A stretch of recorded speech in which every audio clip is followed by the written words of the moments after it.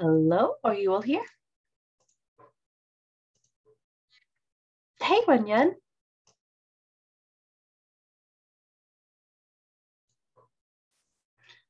Good morning, Alaya.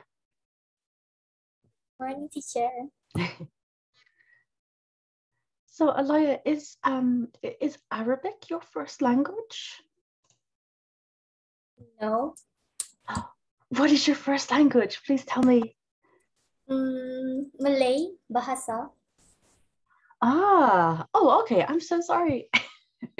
I was just like thinking because I know like little words and expressions in Chinese, but only one in Arabic. So I thought I'd go with that first to show you my one word that I know language. Okay, hey everyone. Hey Angela. Hey Lai. Great to see you. Hey Peggy. Oh, Shinro, that's a shame about your camera. Hey Jeff, always good to see the top of your head.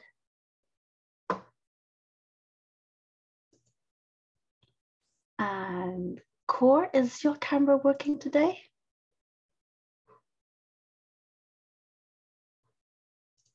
Great. Okay, just 1 second.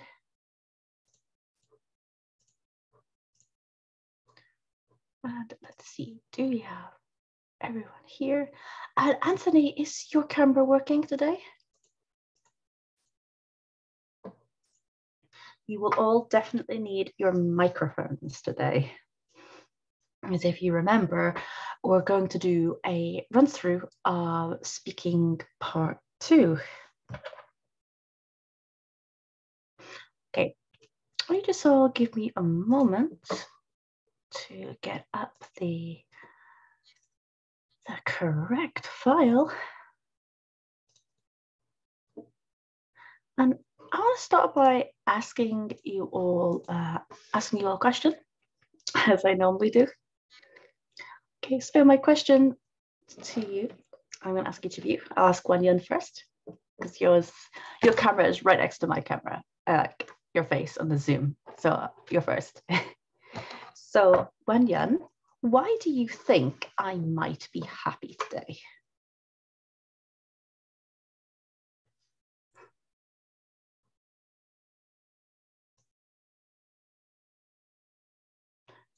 Oh, and the purpose of me asking you that is not to get the right answer. The purpose is to get you practicing those modals and speculating. So why do you think I might be happy today? You might be happy today because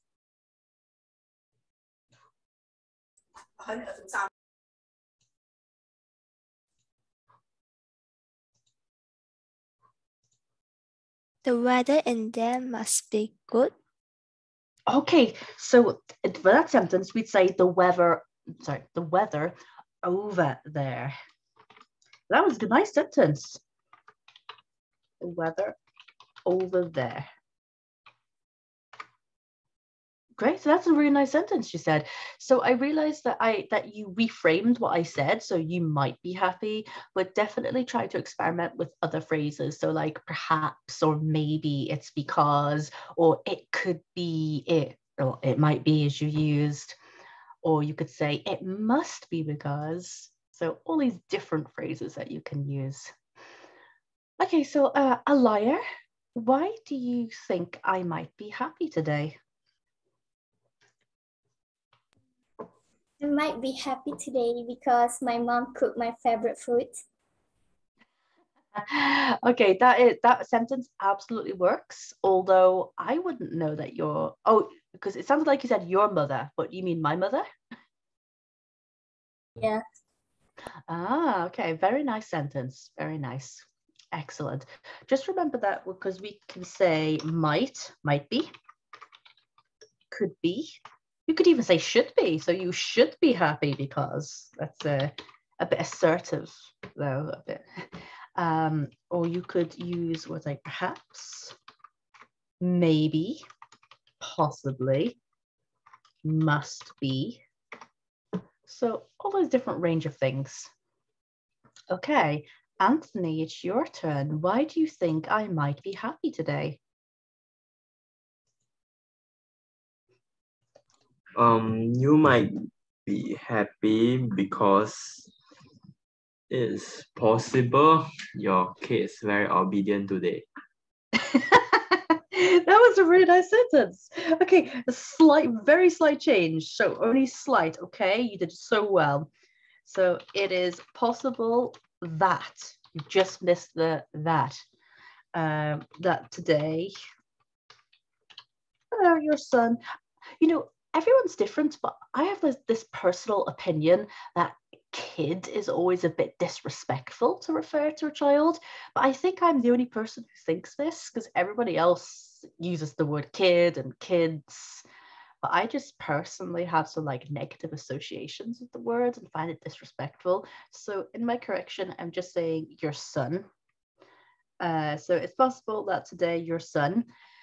And I think it makes more sense to actually use the perfect, although present simple is fine as well. Has been obedient.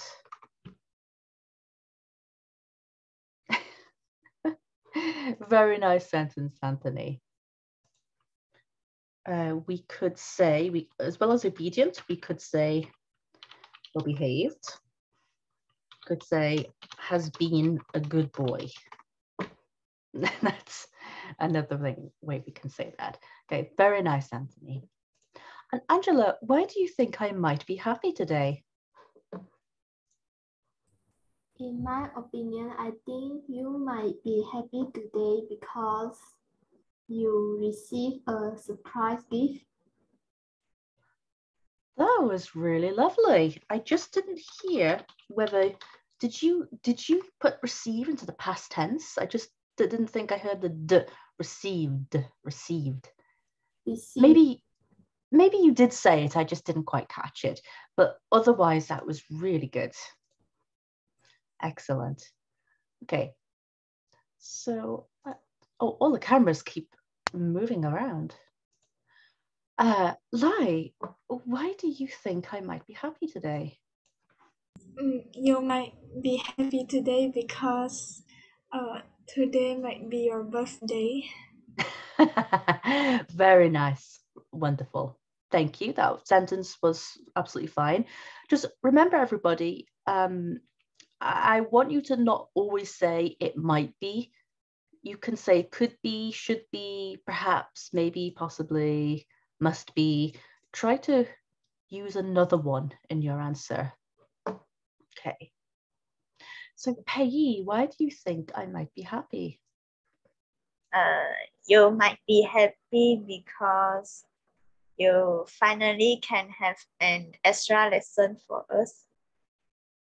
Oh, oh God, I absolutely wish I have an all-day meeting today. I'm so sorry, class. I want to give you the extra time today. I absolutely do. But yeah, unfortunately, I can't. Can you say your sentence once more, Pei? You finally can have an extra lesson for us. Okay, yeah, your sentence is correct. Absolutely, everything there was correct. Thank you so much, Pei. And I am so sorry that I cannot give you the extra time this week. My plan was to give it to you last week, but the nanny called in sick and there was no one to look after my son for the extra week. And today I have an all-day meeting with Cambridge actually for examinations. And it's something that is absolutely mandatory. I cannot miss it. And it starts exactly 10 o'clock. So that's the exact time the class finishes. So as soon as we finish, I have to rush off to my meeting. I'm so sorry, class. Okay, Jeff, can you tell me why you think I might be happy?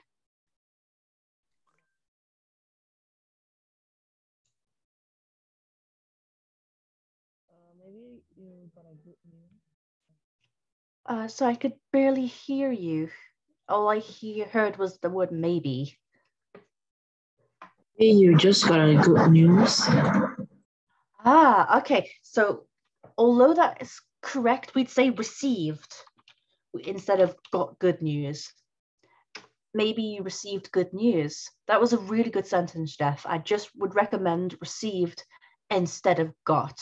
And also, class, when you're writing, so in the writing part, please try to avoid the word get, because get is just considered very like unsophisticated. Like even in informal writing, we wouldn't use the word get.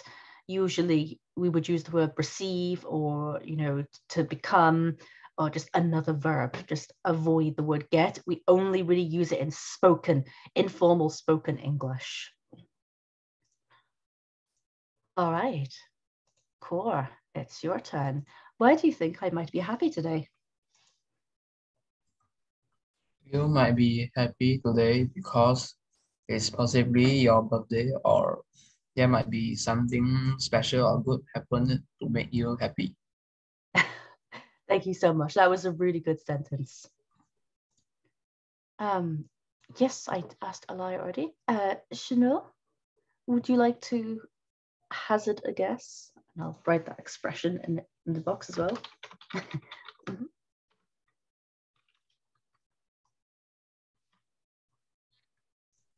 Mhm. You might be happy because you're probably going to a fine dining restaurant with your husband today. Oh, that's a lovely sentence. I like that. And also, I wish.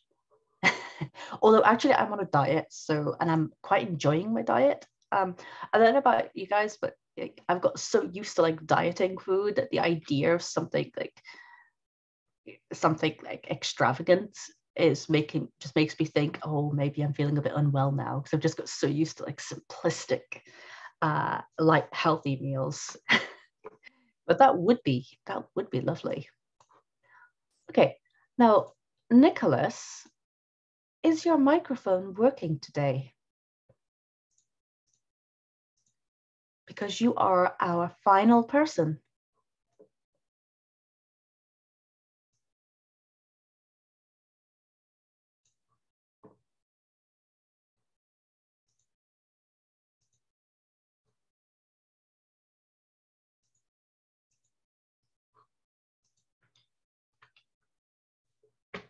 So actually the real reason, well, normally every Saturday I'm happy for this class, happy to see all of you. But the specific reason is because I have a weekend, my son is away, and I can do some things that I want to do. I have this class, another reason for being happy. And tomorrow, a new movie comes out in the cinema.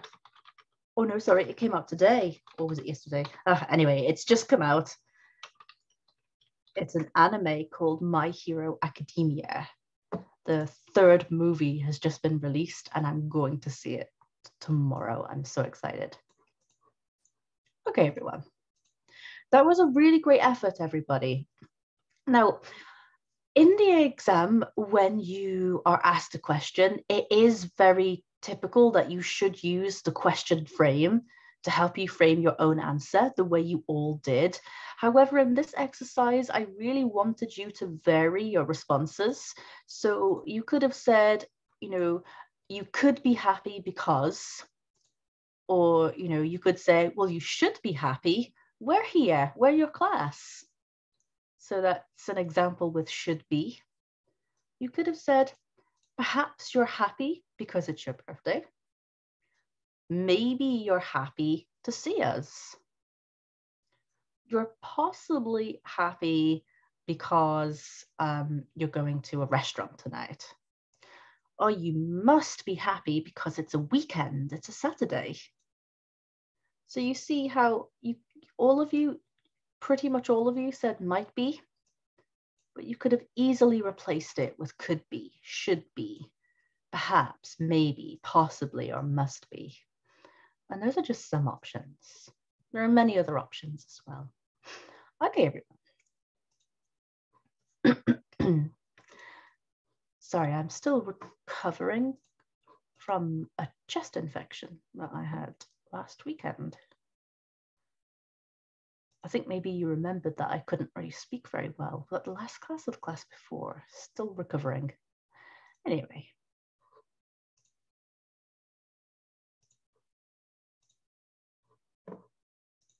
Okay, so I'm going to show you what it is we're going to go through.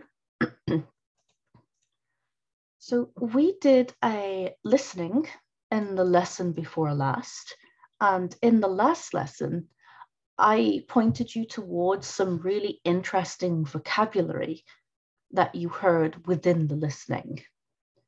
And it's some really good everyday common phrases in English in the context of talking about relationships.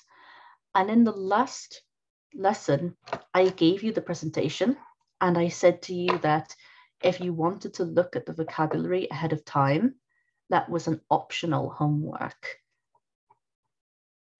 And I said optional because you can do it as an exercise in this class. So that's the first thing we're going to go through. We're going to look at the vocabulary from the listening, and you have to mix and match the terms, so the phrases, with their meaning. Now, you may need a dictionary for some of the definitions because there are words within the definitions that you might not know, and that's okay. So then I'm going to give you a reminder of the non-modal based language that you can use for speculating. I actually already put some of these in the chat. So for instance, possibly, perhaps, maybe. Those are examples of adverbs that you can use to speculate. So in English, you can use adverbs, such as those examples, or you can use modals to speculate. And the key to succeeding in speaking part 2 of the exam is to master A, the language of comparison and contrast, and B, to master the language that you need in order to deduct and to speculate. And when I say deduct, this is essentially part of speculation. It's you looking at the image and thinking, okay, well, the guy is smiling and he's with an attractive girl. So your deduction is, maybe the girl is his girlfriend and he's possibly happy because he's in love with her and he's happy to be with her, for example. So you really have to master the language that you need in order to make speculations and deductions of that kind. That is the key to succeeding in part 2. It's also fantastic language for you to learn and to master in order to help you get a higher grade generally for your speaking, and even if you use it in your writing as well. Of course, using it correctly. Okay, so there'll be a reminder of that. And then I'm going to give you 10 minutes of individual revision and practice of modals and language for speculation. So at that point, I will put you into the breakout rooms and I'll try to make these like quite large groups and you can interchange. So I recommend you spend about 5 or so minutes, individually going over your notes from the previous 2 classes. So go over the modals, when to use them, how to use them, which modals there are. And then for the last few minutes, try actually practicing with each other. And I will give you a picture that you can practice with. Because when you come back from the breakout rooms, I will commence the speaking part 2 test with all of you. Now, each pair is going to receive a different pair of pictures. So there's no, the pair who goes first are at a disadvantage because by the time we get to the final pair's had all that extra time to practice what they can say about the pictures. Every pair of students that I test will have a different pair of pictures. So you have to get used to the idea of being able to speak spontaneously and pretty much instantly. Practice looking at the photographs. So look at the photographs, say what you can see, compare, contrast, and speculate in order to answer the question that you're asked. Okay, a little bit more about what we're going to do for this. This is going to be a whole class thing. So all of you will get to listen to each other while you're being tested. So I recommend that you have to pay attention when a pair is being tested. A couple of reasons for this. One, it could help inspire you to use some good language.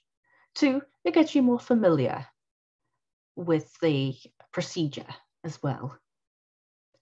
And the final reason is because I will be giving you all an example of the assessment criteria. Okay, so I'll give you all an example of the assessment criteria, and you will use that to give each other a grade for several criteria. So before doing that, I will go through the criteria with you, and you can ask me any questions you like about anything you don't understand. Okay, and if there's time at the end, I will be asking all of you which of you have done the writing homework.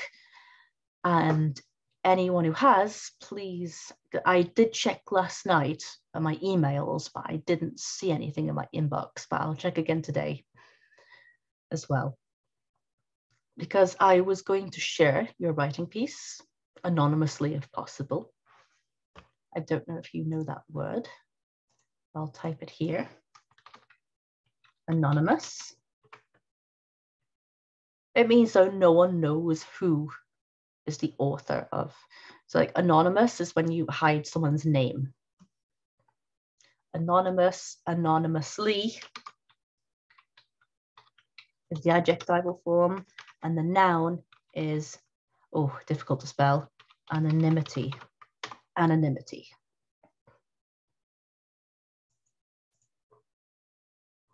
Oh, it does have a verb form as well, but I've never spelled it before. I think it's to anonymize. Oh, I'll have to check the spelling and I'll add that to the chat at some point.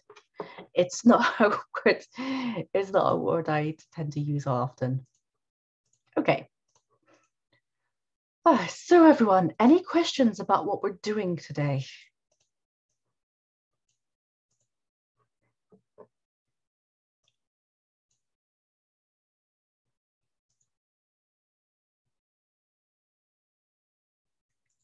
Okay, no. Okay, then let's start with the vocabulary from the listening. Oh, now just delete this because we're doing it now.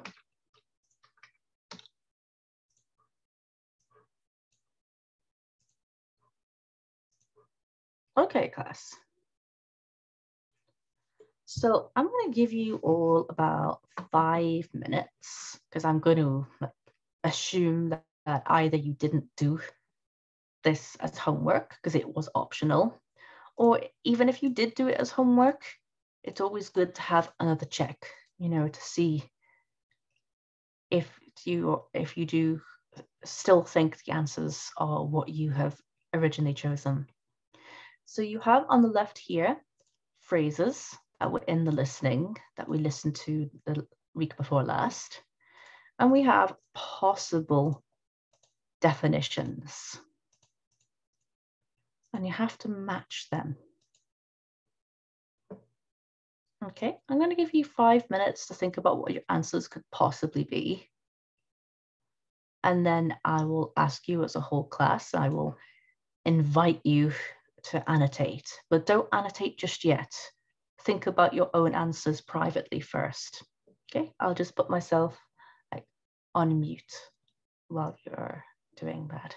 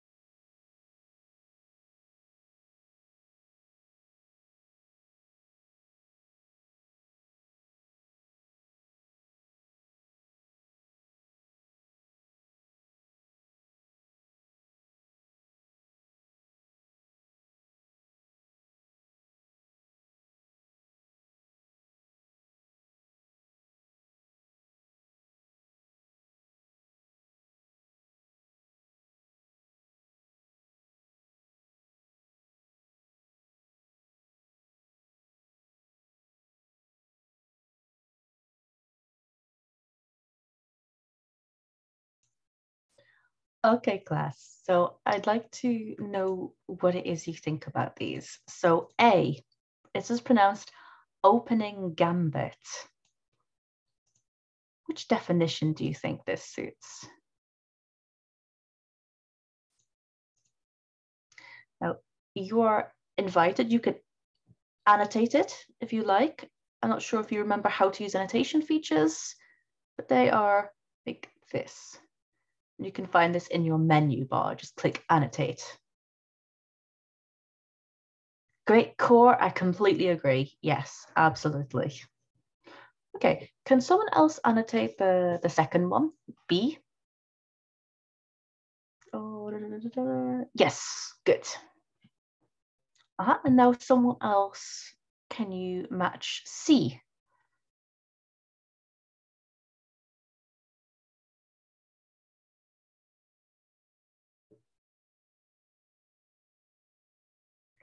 Aha, very good.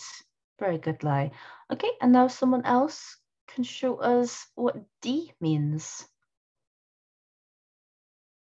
Yes, good. And E, to take each other for granted. Yeah, good.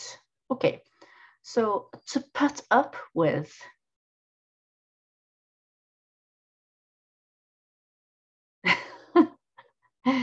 Good. And finally, to complement each other.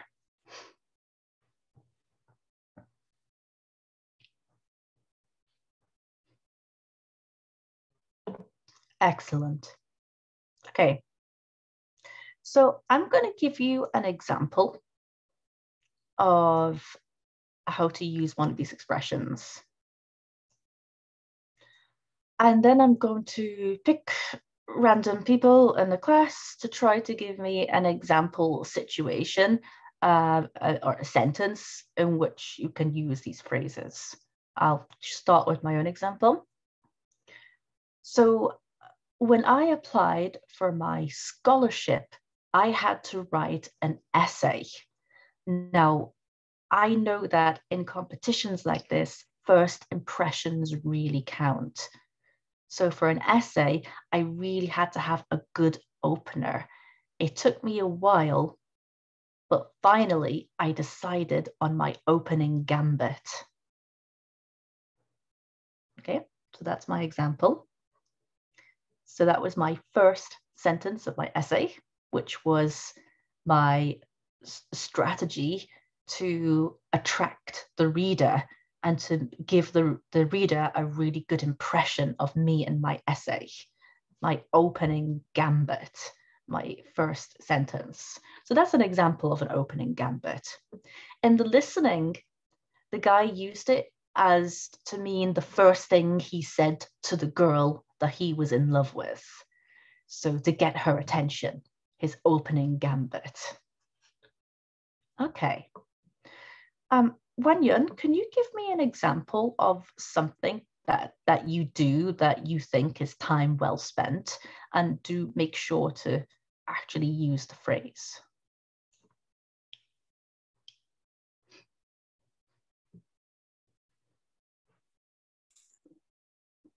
I think doing gardening is a time well spent activity.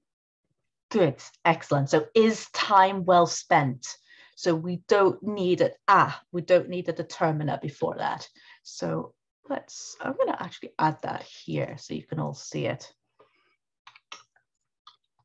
Gardening is time well spent. Oh. Okay. I think the next one is possibly going to be a difficult one. Sunro, do you think that you can use the expression a bit of give and take in a sentence or an example?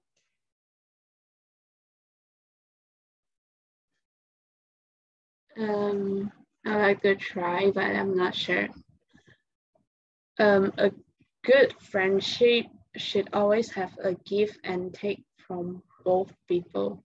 Okay, you need the whole phrase.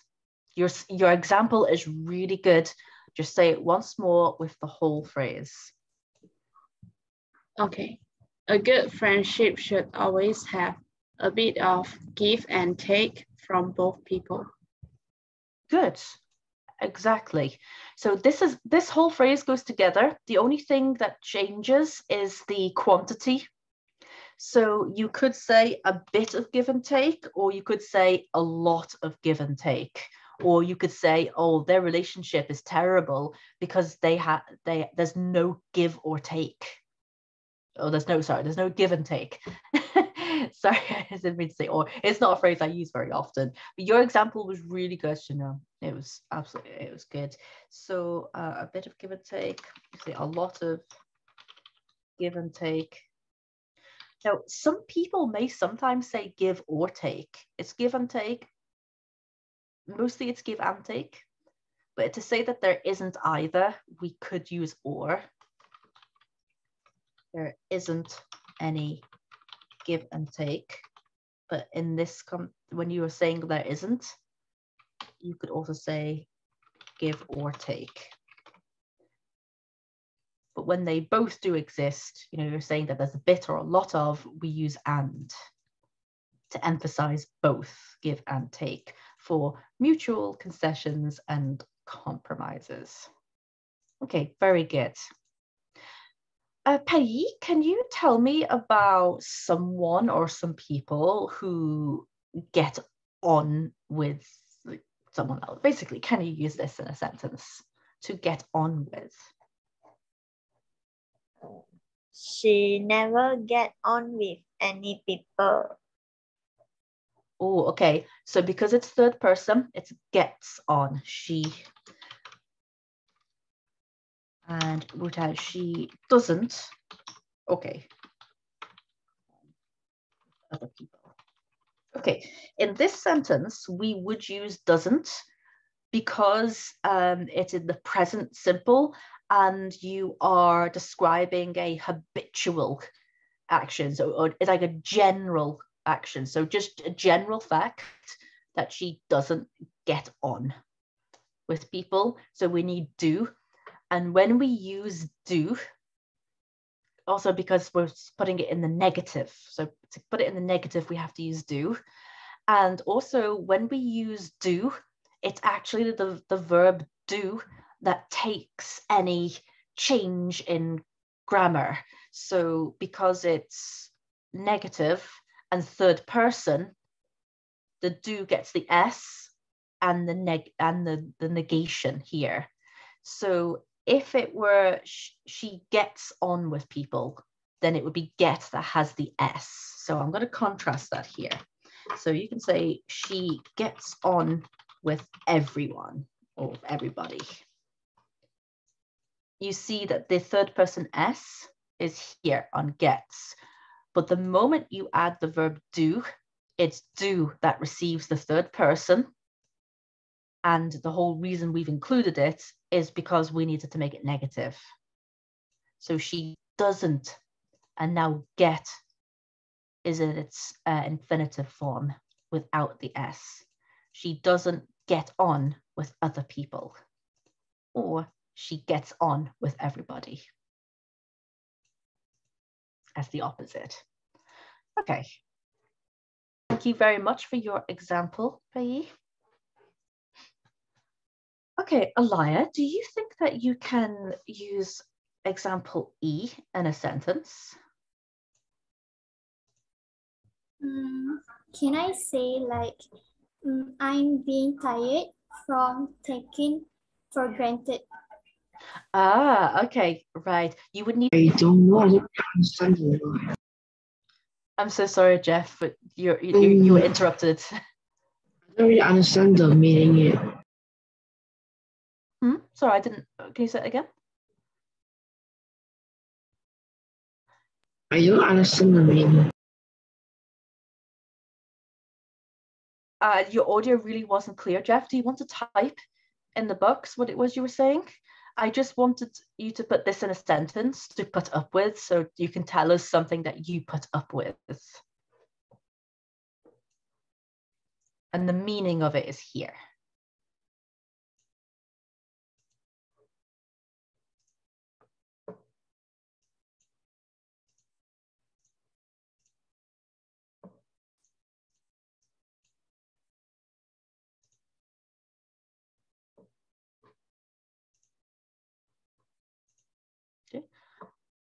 So Jeff, are you typing your answer now? Great, something in the chat. Okay, so let's do this. So I'm going to ask someone else then, because Jeff said he's not sure how to do it. Anthony, do you think you could have a try? Yeah.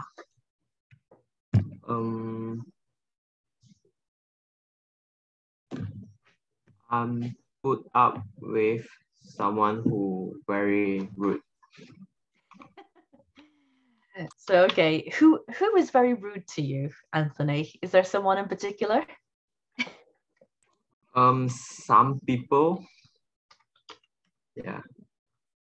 Let's see. I'll say I put up with the people in my class, even though they are rude. Good. Very good, Anthony. Core. Left you a difficult one. See, I actually don't like the definition here. This one, because I feel like it's missing an essential part. But do you want to have a try, Core? I think I can try.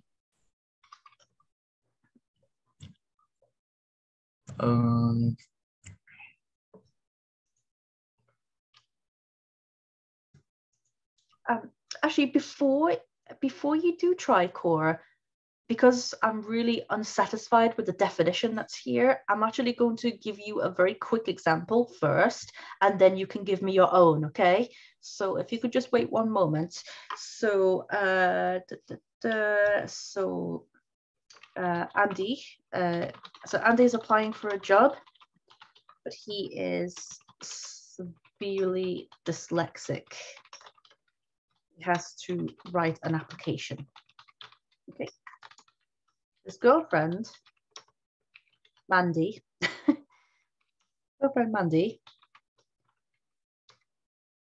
is an English professor who writes as a hobby. Okay, so in this example, I think you probably know what it is that I'm going to say to all of you now. But in this, you would say that in this example, so Andy and his girlfriend, they are in a relationship. They complement each other. Corky, do you understand how Mandy and Andy complement each other? Can you explain to me in what way they complement each other? Mandy wrote the application for Andy. She can do, yes, because she is a very good writer. So he can't write, but she can. In that way, she can help him. And let's say a little bit something else about Andy to make them mutually complementary. So applying for a job, so it sounds like he has to write an application. Andy is very, very tall and strong and loves DIY, let's say. Is it who writes as a hobby, but she is short, cannot reach high shelves, and she is too busy to do DIY, to do much needed DIY in the house.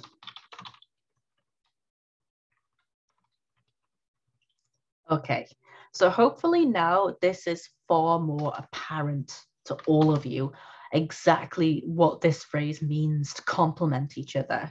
So we'd say, so in several ways now, they complement each other. Core, can you explain a little bit more about other ways they complement each other? So she can write the application for him, but what can he do for her? Maybe he can help her to reach for high shelves where she cannot reach. Definitely, absolutely. And she never has time to do stuff in the house. But, you know, he loves DIY, although it doesn't specifically say that he has time. I know I didn't write that, but yeah, it's implied that he can do the DIY as well. Okay, so in this way, Andy and Mandy really complement each other. So Cor, now can you give me your example now that you understand it a bit better, the phrase?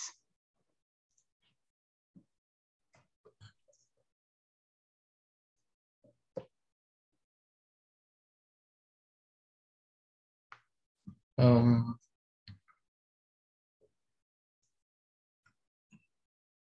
You can just make up your own example. It doesn't have to be as in-depth like this. It could just be a general statement about the importance of people complementing each other. John is good in maths, but he is weak in English, while his friend is good in English but has problem counting on maths. Okay, so then say in this way, right, they really, you have to use the phrase Cor. They can complement each other by teaching them their weak subjects. Good, good, exactly. So thank you so much, Cor. I really was just looking for a sentence such as like in a relationship, it is important that both people complement each other. Okay, there are two meanings, two things that could possibly mean, but in this way, they really complement each other. Okay, thank you so much, everyone. It was a tough exercise. Absolutely. Okay, so we have 10 minutes before our usual break time. So I'm going to give you that 10 minutes to revise, actually. So 1 minute, just get the annotations away. Okay, just before you do take the time to revise, I just want to point out that in addition to the modals that we have been learning to talk about, that we've been learning these to talk about possibility, there are other expressions we can use when speculating about photographs. Have a look at some of these examples. I did show you these last week, but reminding you of them again. And we also last week talked about stress as well. Does anybody remember where the stress should be in each sentence? What word or words should be stressed in these sentences? Do any of you remember?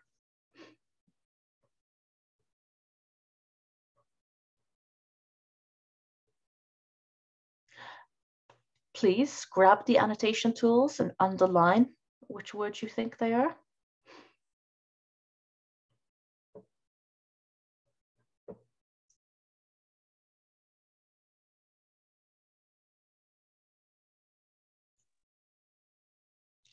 Good, very well remembered.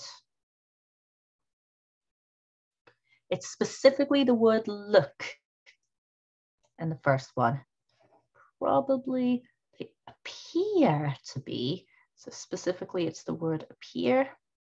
They could be, unlike, seem. Yeah, good work, everyone. So I've got a couple of pictures here for you to practice with. So I think that what we could do now is I'm going to put you in a breakout room for 10 minutes, and you can use these pictures to help give you like a context to practice in. But generally in the breakout rooms, please go over your notes for everything that we've talked about so far with regards to modals, talking about possibility, and also these phrases as well. So these are ways you can talk about possibility without using modals. Well, except number 5, of course, because number 5 is actually a modal. They could be, but all the others use specific verbs for uncertainty and adverbs as well. So you can use certain verbs for uncertainty certain adverbs, as well as modals. And just a reminder of the modals, they are here: may, might, must, could, and can't. So I think actually I've changed my mind in terms of what it is I want you to do, class, because I realize that I haven't separated the pictures that you'll be tested on. I don't want you to see them ahead of time. So what I'm going to do instead is, for the next 10 minutes, I'm going to leave you here in the main room to go over the terms by yourselves, please. So please go over the language of modals here in the main room, individually by yourselves. Revise as many of the terms and ways in which you can use modals and speculative language, as much of these as possible. When we come back from the break, I will then tell you, sorry, you have 10 minutes to revise, and then we'll have a break. During that break, you can continue to revise if you like. It's completely up to you, or you can take your 10-minute break. But right now, please stay here in the main room and revise the notes about modals and speculative language. Okay, class?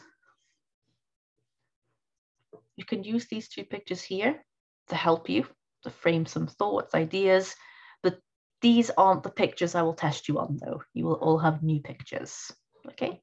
So please revise for the next 7 or so minutes.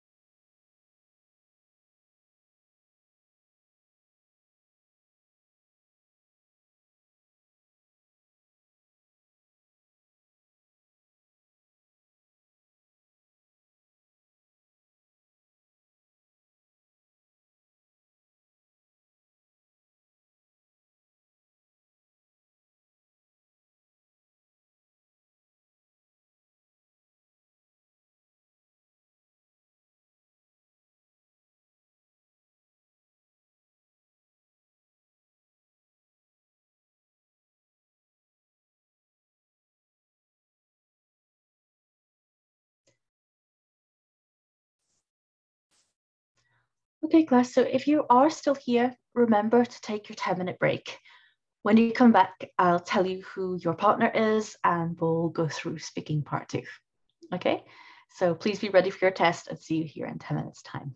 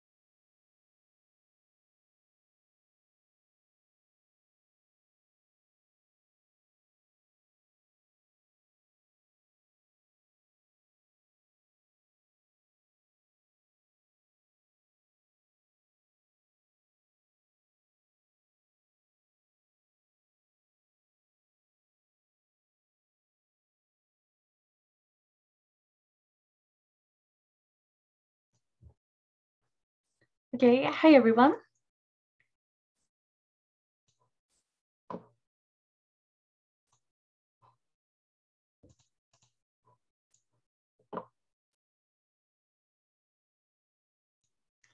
So just let me know that you're back by switching on your cameras, please.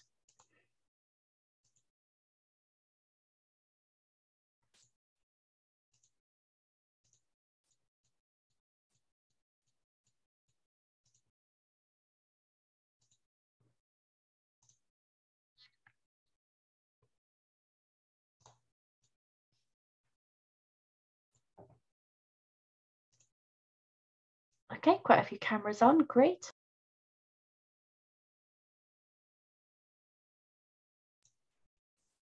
So Core, Anthony, Jeff, Wanyan, Alaya.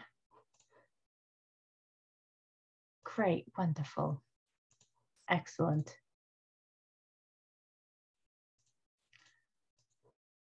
So I just wanted to say something to Wanyan, but I don't know she's here with us yet.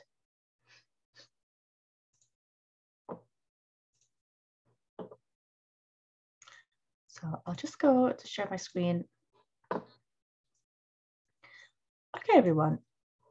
This is the criteria for your speaking assessment.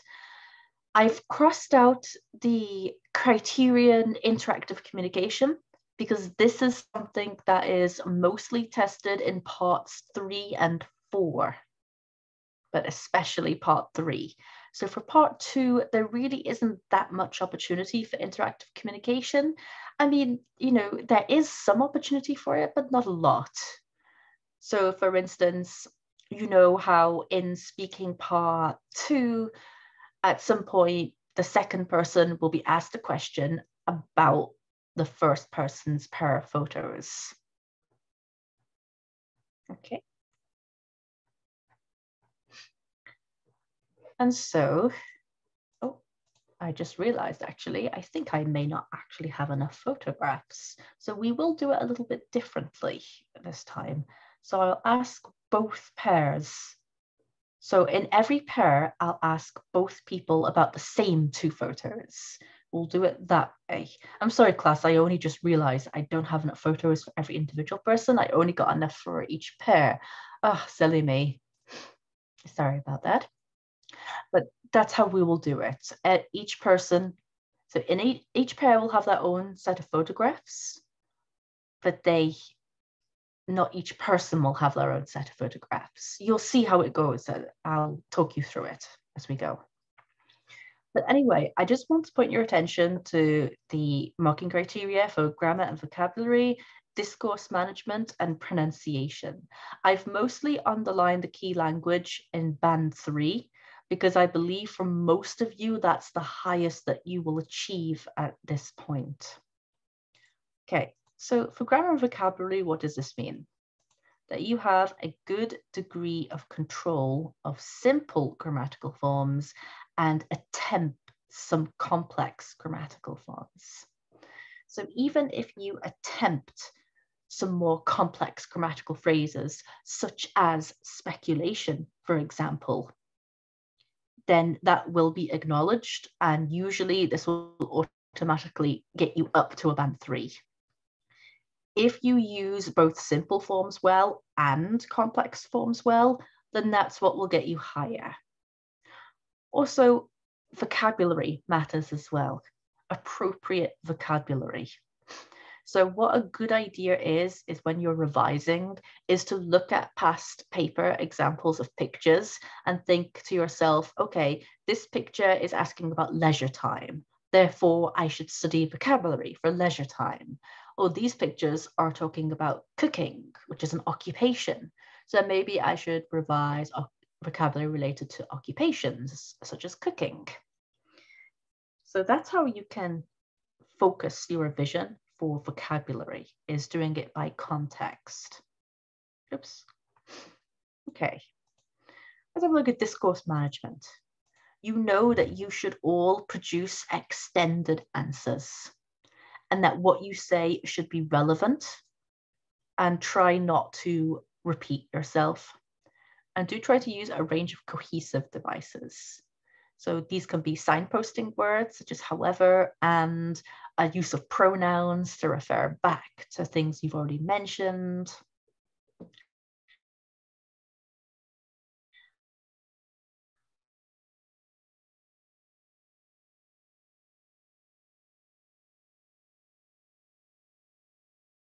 Such as, you know, to signal the end of a question, intonation falls. At the end of a statement, your intonation falls, but at the end of a question, your intonation would rise. You can show varying intonation in order to show enthusiasm as well. You should show enthusiasm and interest in what you're talking about in the speaking exam. Okay. Do you have any questions about this marking criteria at all? So after every pair has spoken about their photographs, I will then go back to this slide to remind you of the criteria, and then I'll give you all just a couple of minutes to give each pair a grade. So basically you give them a score for grammar vocabulary, you give them a score for discourse management, and you give them a score for pronunciation. And the score can be from 0 to 5. Hopefully though, no one will score 0, hopefully. And then of course, I will release what score I think the pair should get. Okay, so hopefully we can get through every pair. The first pair are Pei and Anthony. Okay, Pei and Anthony, do you think you're ready? Yes. And Anthony, are you ready?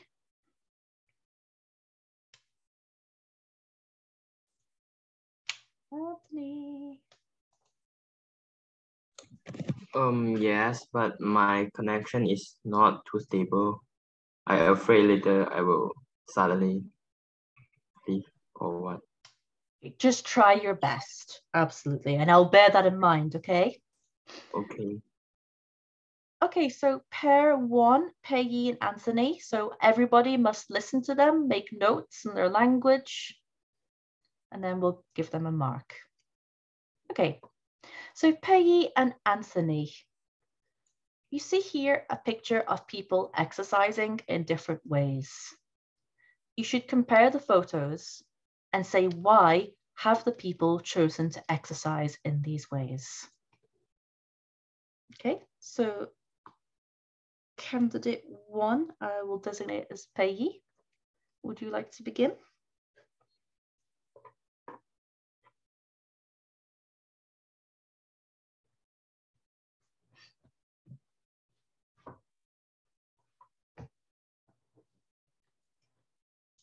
Okay, so you need to begin pretty much straight away in speaking part 2. In the first photo, there are 3 girls and a boy. They are exercising in a gym. And then at the second photo, there's a red shirt girl is jogging. Maybe it's in the park. The both photo are having a exercise. But the difference is the first photo is having exercise in indoor, and then the second picture is having exercise in the outdoor.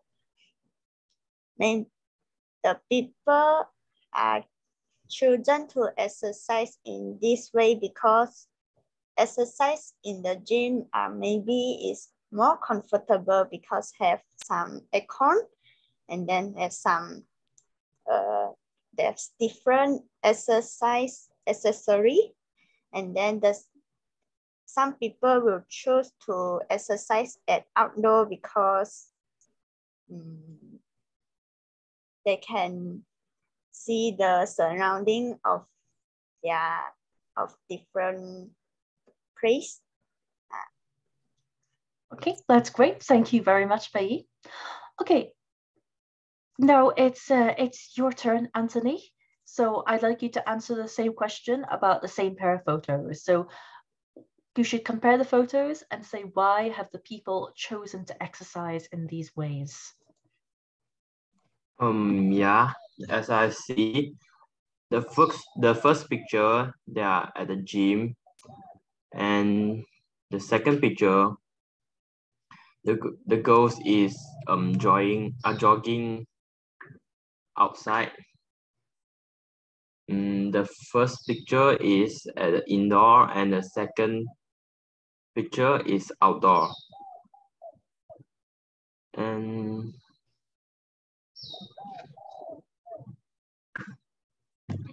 yeah, as Pei said, gym will have more accessories can use, so some people will choose to add gym. And the second picture, same like me, I will prefer the second picture because can breathe the fresh oxygen or what. There's more freedom compared with the first picture because the first picture is at the gym and there are limited place and not freedom like the second picture.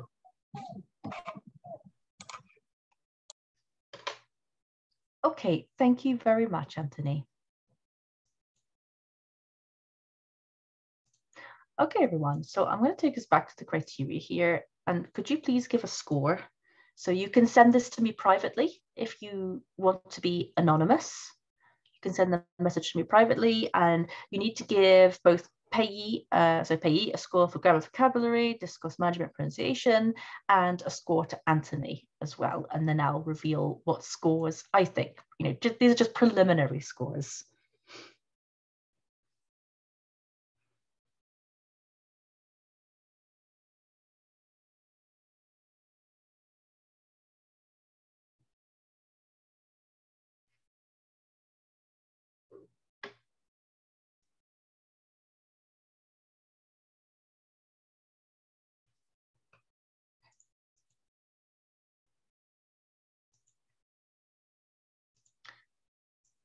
Okay, so you need to say what the scores are for, though, everybody, because I'm just getting a number for each one. You need to give them a score for grammar, vocabulary, a score for discourse management, and a score for pronunciation, and to say very clearly which score is which. So you should say, for instance, Pei, grammar, vocabulary equals. Anthony, discourse management equals. So could you please do that? And, spend a little bit of time going through to be, careful about exactly what grade you're going to give them.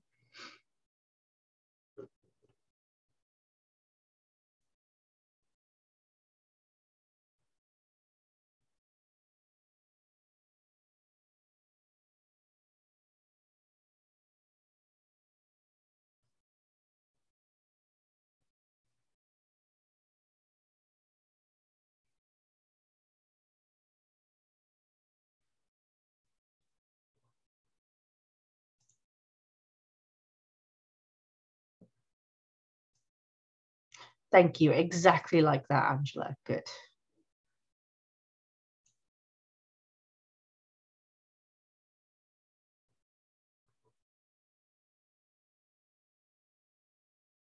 Good. That was much better.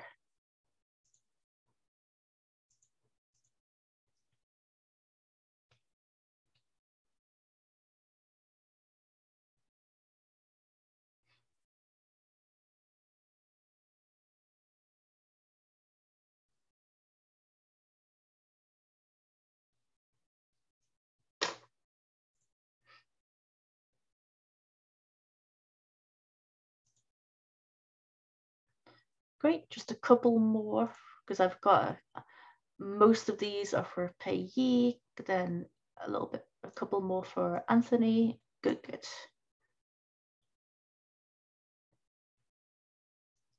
Oh, Pei, you didn't have to give a score as well. That was very nice of you to give Anthony a score.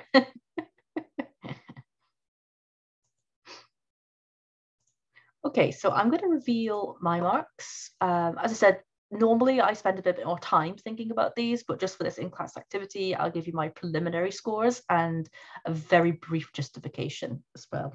Okay, so let's do PE first because she was candidate 1. Okay. Oh, someone's coming in now. So for PE, I gave PE for grammar and vocabulary a 2. I gave her a 2. Now, the reason for this, her vocabulary was quite good. It's improved. It's definitely improved since the last time you were tested, PE. The thing that is currently keeping you in a low band is the fact that you didn't use any complex grammatical structures. So until you do that, you can't move up to a 3. For instance, you didn't use a single structure for possible. You didn't use any modals for speculating or anything like this, and you only used one term for comparison once. I mean, you did compare the photos, but you only once used an actual signposting word for comparison. Okay, so that's the reason why I put you in 2, because your vocabulary is definitely improved, but not a 3 because the grammar. Okay, discourse management, I've scored you a 3 because the answers were extended. There was hardly any hesitation. All contributions were relevant. There wasn't really any repetition, and your cohesive devices were decent as well. And pronunciation also, I scored you within a 3. It was easy to understand you. There was some variation in intonation, so on and so forth. Okay. So well done, PE. So that's a 233, your score. Okay, Anthony, I've given you a 1 for grammar and vocabulary because there wasn't much use of a range of vocabulary for the context, and it really seemed like you were relying on what PE had said rather than coming up with your own ideas. So any vocabulary you did use was vocabulary you just heard from PE. So I would recommend for your revision that you revise vocabulary by context, possible contexts that you might see the pictures come in. So like about sport or about occupations or about things people do every day, leisure time, so on and so forth. Also, the grammatical structures were very simple as well. You didn't really do that much comparison of the photos, not compared to PE.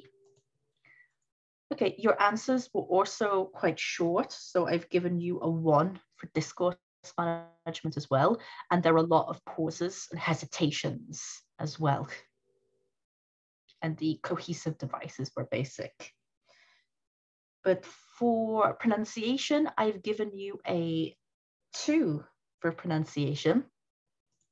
Clear, intelligible, but definitely some improvement needs to be done pronunciation in terms of making you seem more kind of fluent and varying your intonation.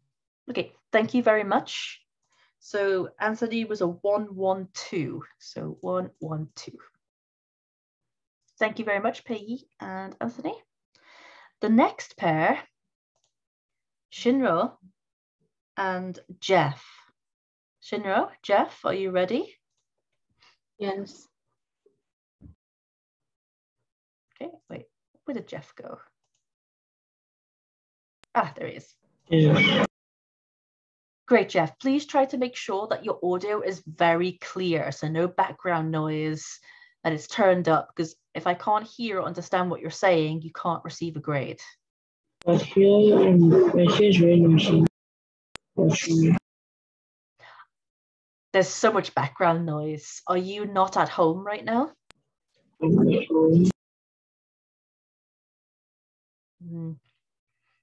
I'm thinking I might have to change you, Jeff, because I don't think I won't be able to understand anything you're saying.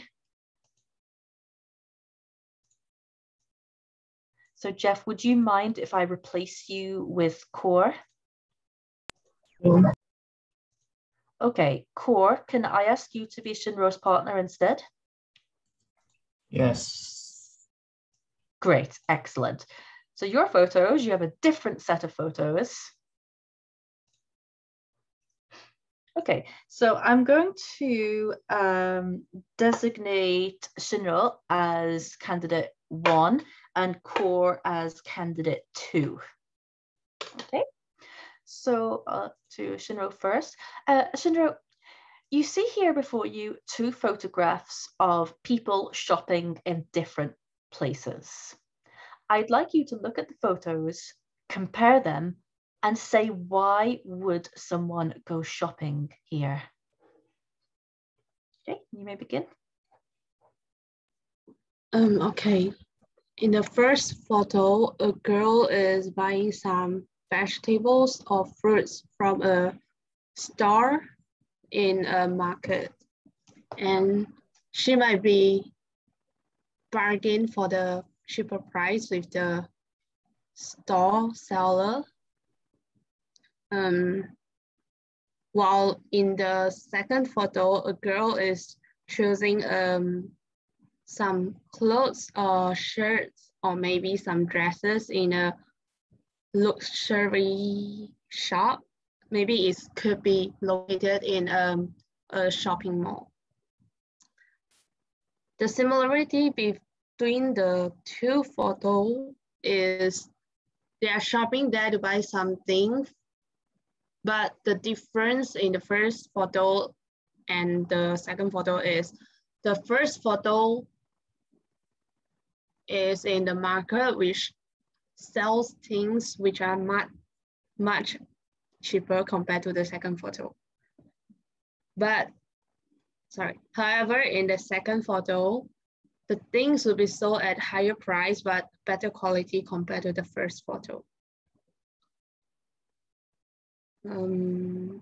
Yeah, that's all I think. Okay, so I just something I want to say is that just make it clear when you're moving from comparison to answering the question. Because usually you would compare the photos and then speculate to answer the question. But I'm happy with what you've got. So I was just saying that for like future. Thank you so much, Shinra. Okay. And Core, it is your turn. Yes, So you see 2 photos of people shopping in 2 different places. I'd like you to look at the photos, compare them, and say, why would someone go shopping here?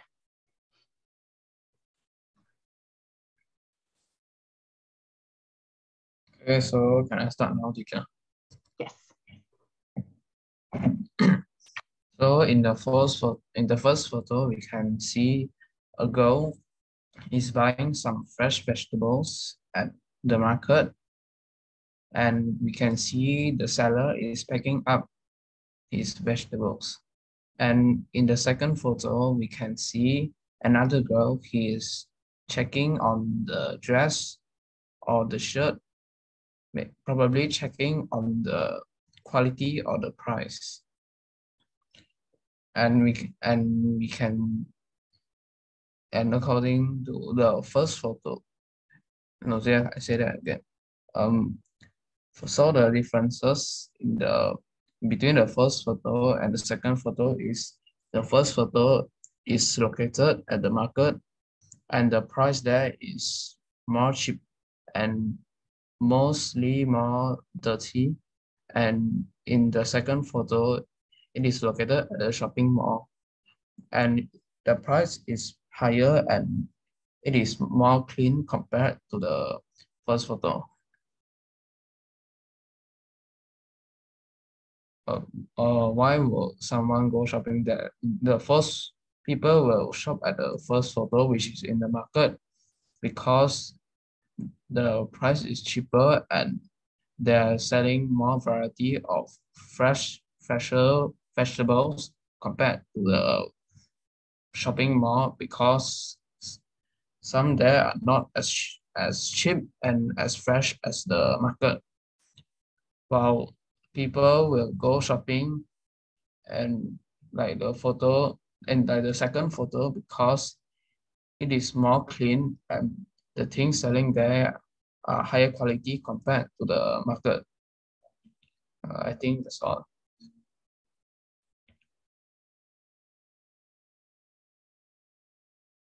Sorry, muted I think myself. we did not mute. Sorry about that. Thank you so much. You both did a really great job there. Absolutely. Let's go back to here, everybody. And could you both give a score? Make it clear who you're scoring and for what category as well. Okay, so I'll give you all a few moments to do that.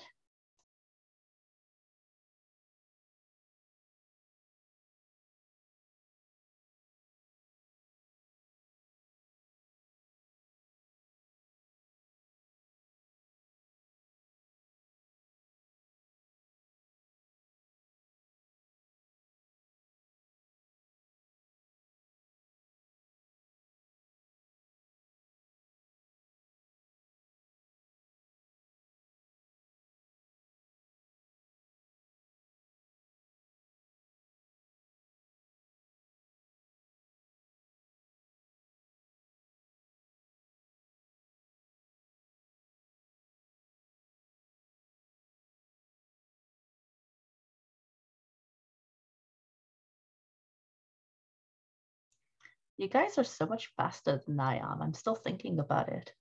Still thinking about this course.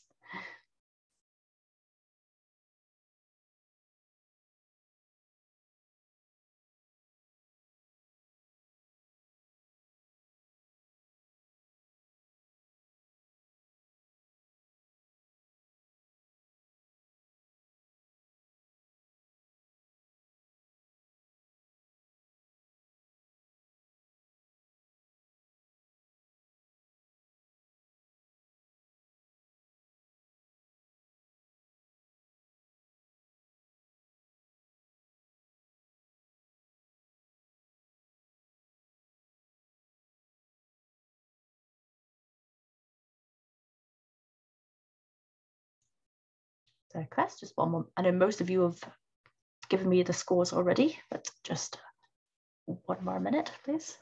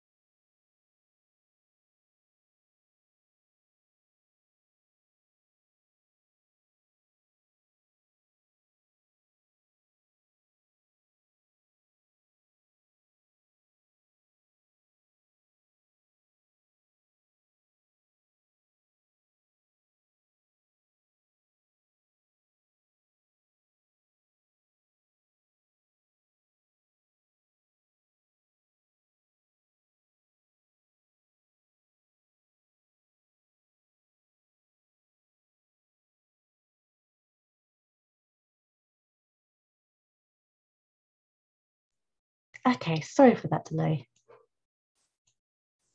Okay, I always like to take my time to really think about and like ask myself, am I sure about these marks? Okay, great guys. So I've received a vote from all of you. Thank you so much. Your scores are getting closer to the actual scores that I would give everybody. So everyone's doing well in terms of understanding the criteria. So let's talk about Shino first. Okay, so for grammar and vocabulary, I have given Shino, let's see if anyone else agreed with this.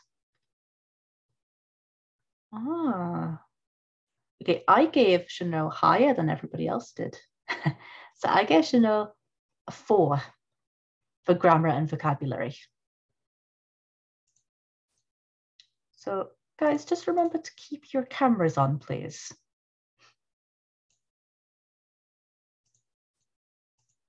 So if your camera is working, please do put them on. Thank you. So I gave Chanel a 4 for grammar and vocabulary. I don't know if anybody noticed, but okay, so I'm going to highlight the part. Okay, so I think most of you said 3 because attempt some complex grammatical forms. Now, the key word here is attempts. Shinro didn't just attempt, she succeeded. She succeeded in using complex grammatical forms. So, yeah, Shinro used a lot of speculation language and some very good signposting language for comparison as well. But what was most impressive was the range of different modals and speculative language, and they were all used correctly. They weren't used as comfortably and fluently as a native, but that's just more practice, that's all. But they were all there, they were used correctly. And I was really impressed. Really good job, Suno. So I've put her here. Okay, so for discourse and management, I've given Shinro 4 as well. Answers were extended. I don't remember hearing any presentations. Contributions were relevant. I didn't hear any repetition, and there were a range of good cohesive devices. And I thought that this was between a 5 and a 3, so I've settled her here at a 4. Pronunciation is also a 4 as well. Shino has really good control. Intelligible and general intonation is really good. Could work on word stress though, but generally I placed her here. Okay, so core was a little bit difficult because unfortunately core didn't really use many complex grammatical forms. So I didn't really hear any, the only thing I remember hearing that wasn't really present tense was future simple. So that moves him above a band 1, but I didn't really hear anything complex. So I've given core a 2 for grammar and vocabulary. There were quite a few hesitations and pauses. Oh, I can't even read my own writing. I've given core a 2 here as well. For pronunciation, I've given core a 3 because your pronunciation is really good despite like the hesitations. Core, by the way, I think you are a really great speaker, Core.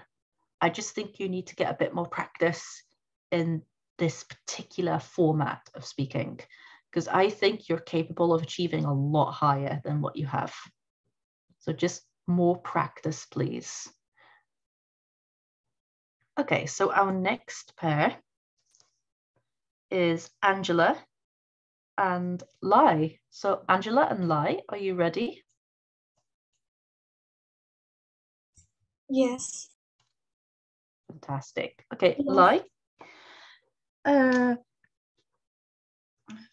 Lai, can I ask you to be candidate 1 and Angela to be candidate 2? And your pictures are here. Okay. So Lai, here you see a picture of people enjoying different activities in their free time. I'd like you to compare the photographs and say, why do people enjoy activities like these in their free time? Okay, so you can feel free to begin. Okay, so in the first photo, they are like husband and wife, and I think they're cycling in the desert. Whereas in the second photo, there are like many people, and I think it could be a city. Yeah. So I think the similarity of the both photos is that they're enjoying themselves. But I think in the first photo, they can breathe more fresh air, whereas in the second photo, there are more pollution in the big city.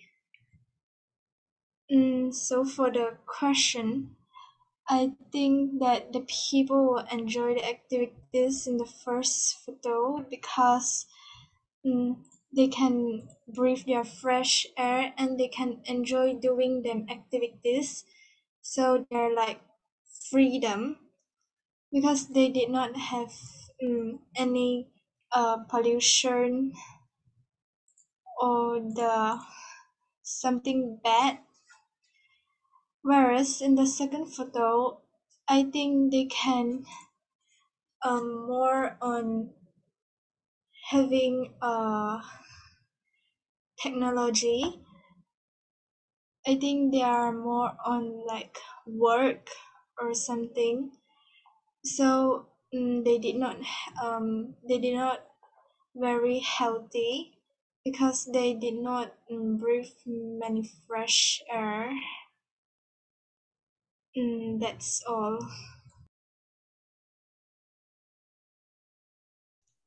Thank you so much, Lai.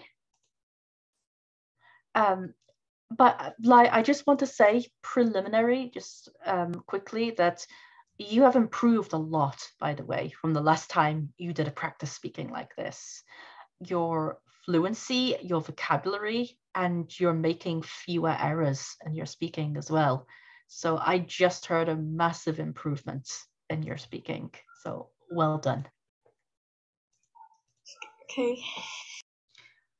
Okay, and Angela, so if you're ready, you see two photographs here of people enjoying activities in their free time. I'd like you to compare the photographs and say why people enjoy activities like these in their free time. In the first picture, it is in a village, and the second picture is in a city. The first picture is a man and a woman was riding a bicycle, and the second picture is a lot of people were skating. People enjoy activity like this in their free time because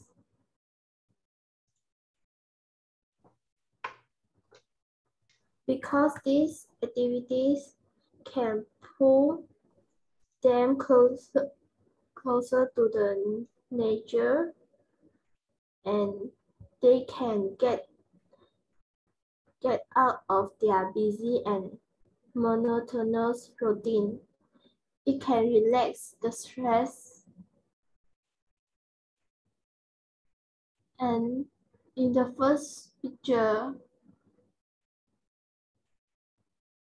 they can breathe fresh air and enjoy some scenery view.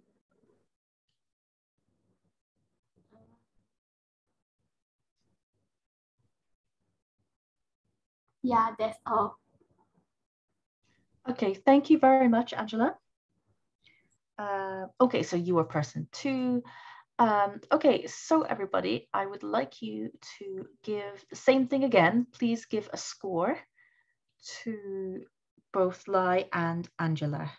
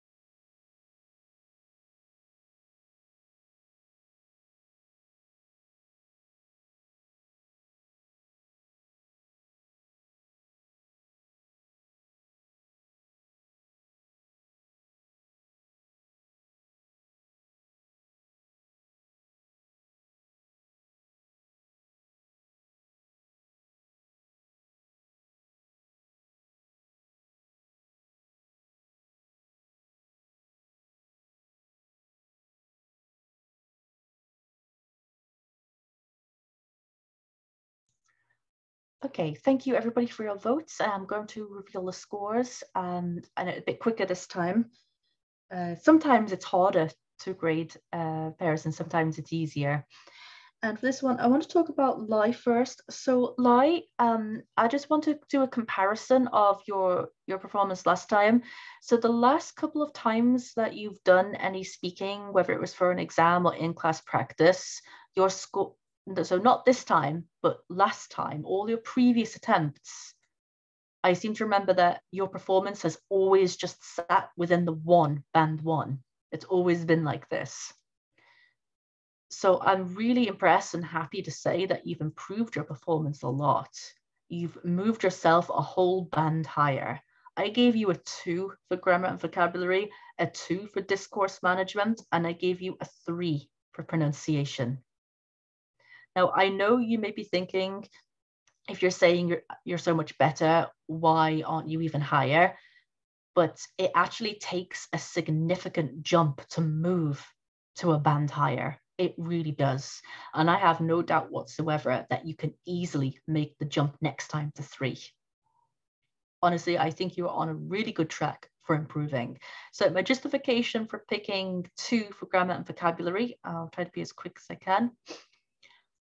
You really did, I wanted to put you in 3 for attempt some complex grammatical forms, but you attempted to do something complex, but you used a simple structure to do it, if that makes sense.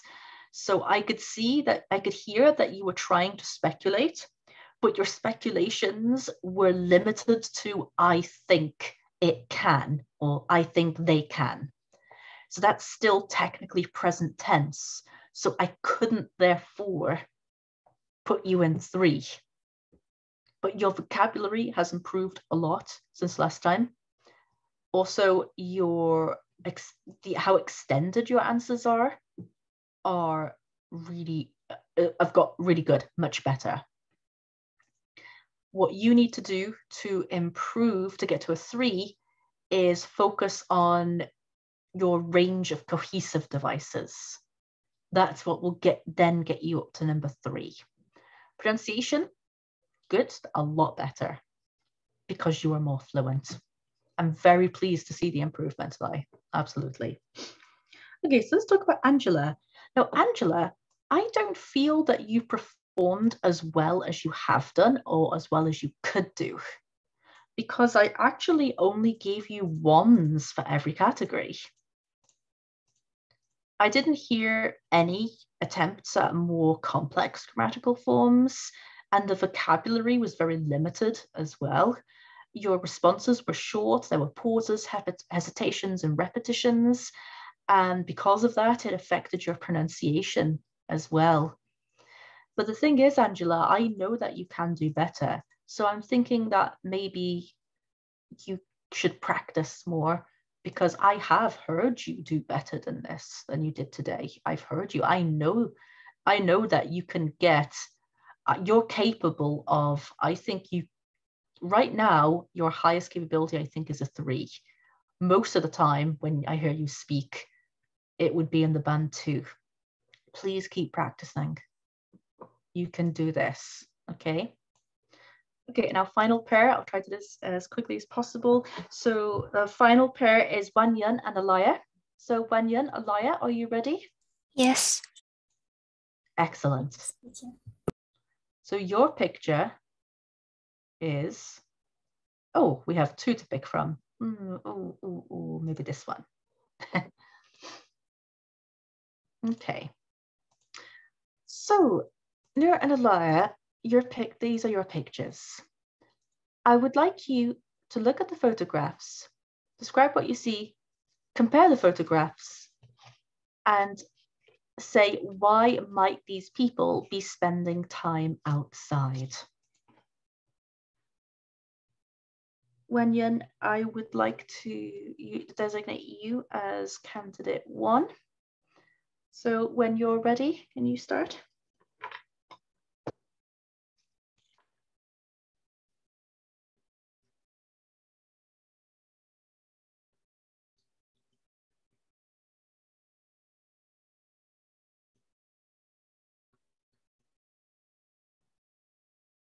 So Wanyan. So in the first photograph, I can see that a mother and a daughter are sitting on the grass, enjoying the sight of nature. And so the second paragraph. But the first photograph, there are two person, and I think they are much more happier. Whereas the second photo, there is only one person sitting on the grass alone. The similarity of this photo are they are spending their free time outside somewhere near the nature, and so they can release their stress and breathe fresh air and enjoy the sight of nature. However, the differences is the differences is the first photograph. I think they are just staying there for a moment or not too long, because they haven't bring anything or any bags or mat, I think. So they'll be going to the other place maybe later. However, for the second photograph, the people is well packed, and I can see something waterproof beside him.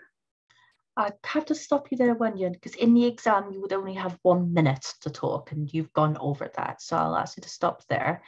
And Alaya, please, could I ask you to say what you see in the pictures, compare and answer the question, please? Yes. So both photos show people spending their time in a calm place and a quiet place. For the first picture, I can see a mother and her daughter spending their time together and they seems like having a good time. And whereas in the second picture, he may look like he having a problem and he wants to release his stress and wants to relax, and so he choose to spend his time alone in a calm place and such a beautiful nature. So I think they choose to spend their time outside because they want to get a fresh air and want to relax and have more memory. Yeah, thank you. I keep forgetting to unmute myself. Thank you very much to both of you. Now, can everybody please quickly, sorry to rush you, I just got another meeting to go to, give a score to each speaker.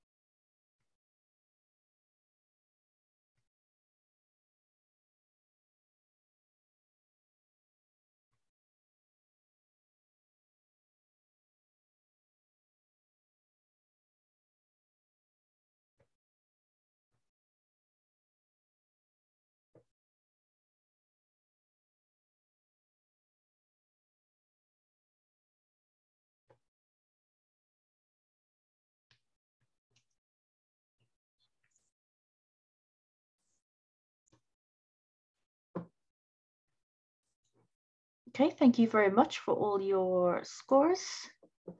Okay, so I'm going to very quickly go over the scores that I would give to both of you. So we'll start with Wanyan. So Wanyan, you made a lot of grammatical errors with very simple grammatical errors. And there weren't really any attempts to try to use more complex forms. The most sophisticated thing I heard was good signposting for comparison, such as whereas. So I definitely think, because Wanyan, I know that you can normally speak like better normally.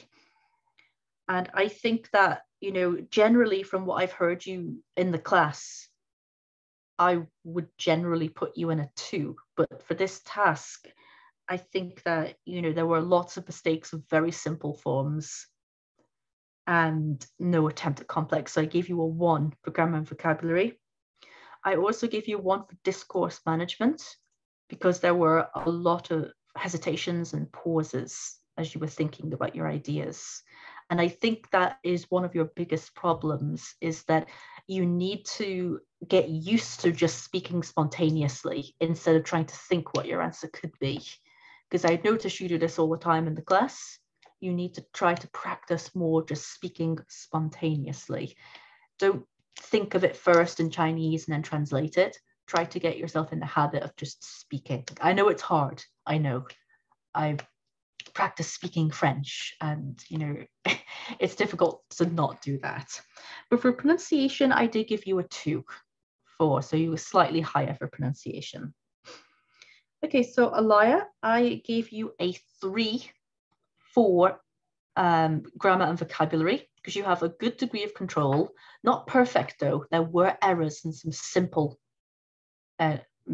simple forms, but generally you have a good degree of control, and you attempted some complex grammatical forms as well. That was clear, and the vocabulary was really good. It was very appropriate. Okay.